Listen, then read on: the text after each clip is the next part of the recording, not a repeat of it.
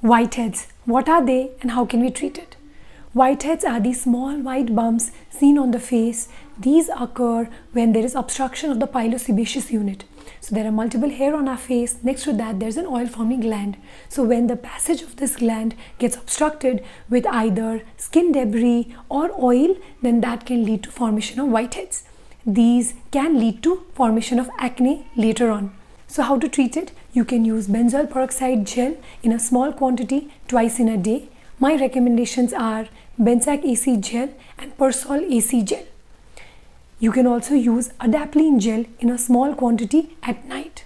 My recommendations are Adapalene and Deriva MS. Remember that if you have multiple whiteheads, then only topical application may not help. You will require oral medications. And if your whiteheads are long standing, like one lesion is not going, then we might have to remove it. So you can visit a dermatologist for a proper